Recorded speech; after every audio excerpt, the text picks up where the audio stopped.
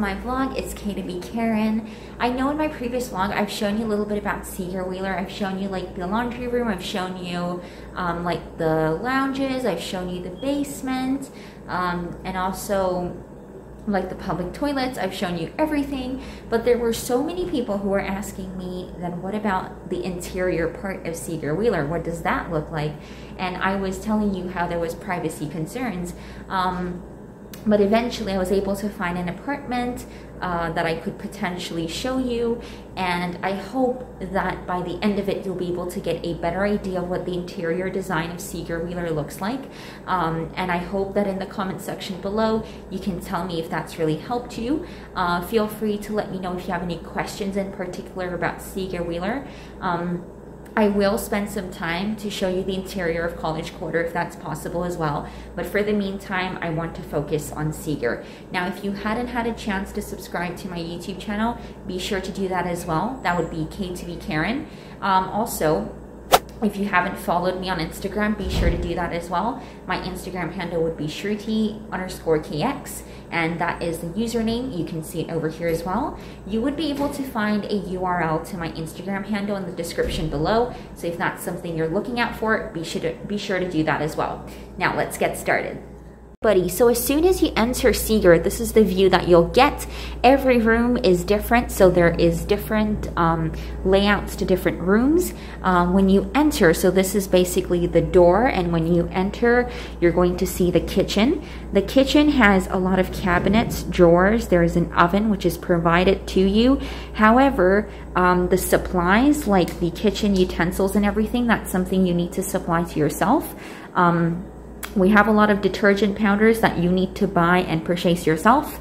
However, the rubbish bin cans will be given to you, but you need to buy the rubbish bags yourself. This is our table, my friend's table, and this is the freezer. So every room, every apartment would be able to have a freezer, and you would be able to have a refrigerator. I'm going to show you a little bit towards it, so I'm going to bring it a little bit closer. This is the exhaust fan that you should always be using in order to make sure you don't get fire alarms. This is our stove. You need to purchase the pots, the pans, the kettles, the utensils. Everything that you see on this table is purchased. The oven, I believe, is also purchased, but I'm not sure because I think it depends on what apartment you're living in. This is basically the refrigerator, so they have the freezer on the top and the refrigerator at the bottom. This is basically a very nice, decent living room, so they provide you with sofas, a very decent table. There's a lamp as well, and that's the sofa. So here, this is the heating system. They have a lot of electrical appliances as well. From the outer view, again, it depends what direction your apartment is. This is my friend's outer view. So there is a nice net towards it to ensure that there's no insects coming into the apartment, but you can get a very nice outlook view of the area. Again, this is double window, so if you want less cold, you have to push this down and you have to push this down. My friends opened everything because it's a bit too hot, so we want better ventilation coming through. All right, everybody, so after looking into the kitchen, I'm going to take you inside here. So this is basically a door for an extra protection. When you go through the corridor, you're going to see different room numbers. So we have different rooms. This is going to be the washroom. So I'm just going to take you in very quickly. This is how the washroom looks like. So they provide you with 2 sinks. This is me, myself, and yeah, so this is basically the shower. That's basically the tub, and you can use the shower on the top, or you have a shower over there. And the toilets are provided too. But for hygiene purposes, I am not going to be viewing the washroom in detail. So we have about 6 rooms in Seager. So in total, there are 6 rooms. And at the end of the 6th room, you're going to see a storage room. So I'm just going to take you through there. Okay, so I'm just going to turn on the light really quickly. So this is the storage room. This is the storage of, so this is a back door of another room, technically. So what really happens here is the storage. You can keep your stuff in here. I'm not going to record people's storage stuff, but the idea is that you've got your room number here. So this is your room unit. This is the room number you're living in. And then you're going to place your stuff inside, and then you're going to put a lock on it, which is very important. So this is how the view looks like. There is in total six nice, I would say, cages. Not cages, but like, they look like cages. If you're someone who needs a vacuum cleaner, it's always here. So you just have to make sure you take the vacuum cleaner and you very neatly place it back. So now I'm going to turn off the lights because we don't want to waste electricity. And then when you're done, just to ensure there's security, I'm going to close that door. And we're going to latch it. Okay, there we go. So we've latched the door. And this is basically how the view looks like. This is basically the 6 rooms and the overall logistics of what Seager Wheeler looks like.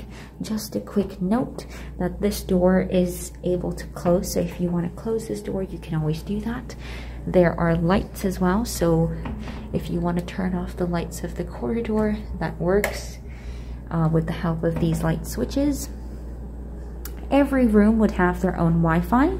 I will not be specifically going to people's room because I think that's privacy concerns. Alright everybody, so due to privacy concerns, I'm not going to go inside a specific person's room, of course, but I wanted you to have a basic idea of what really this looks like, and I think by me really going through the entire apartment, I think you should be able to get a very decent understanding of what's really being shown.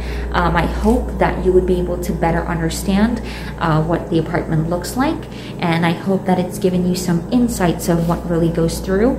As I said, when you enter, that's the door. You're going to see the living room, you're going to see the kitchen, and then you're going to see a corridor of rooms. And this is the rack where you can put in your clothes. But because my friend has a rubbish bin over there, so we don't really tend to hang our clothes there. But if you don't put your rubbish bin there, of course, you can hang your clothes there. But yeah, this was the idea. Just a very quick note that this particular apartment has carpets on it. There are apartments on the 1st floor and also some, I would say, on the 10th and 11th floor that does not have carpet, so you have tiles. I think it depends on personal preferences. If you're a person who wants to have tiles, or if you want to have carpets, because some people, they prefer not to have carpets because they have a tendency to believe that carpets is very dirty, whereas some people, they don't like tiles because you can technically see the mess on the floor, and also there is the reflection of the light on the tiles that can, affect when you close the door, and you can see the reflection of the light. But yeah, I think it's all down to personal preferences, really what you like. And also sometimes you don't have an option because, you get your time slot for residence really late and you don't have an option to choose really what unit you want to go to. But if you're choosing your building, at least, you should be able to now understand what a proper Seager Wheeler apartment looks like. I really do hope that this was of some help to you. If it was, be sure to let me know in the comment section below. If there is any other specific residence that you want me to record, feel free to let me know on Instagram. You can always message me on Instagram with any concerns that you have, and I usually would be able to reply, and I'm more than happy to do so. And if there is something that you don't really want to go into a conversation and you just want to have a basic general overview about something, you can just mention it in the comment section below, and usually I'd be able to have a read through it. So yeah, I really hope this was helpful. If you have any more questions, feel free to let me know. And yeah, that's it for me for today, and I'll see you in my next vlog. Bye!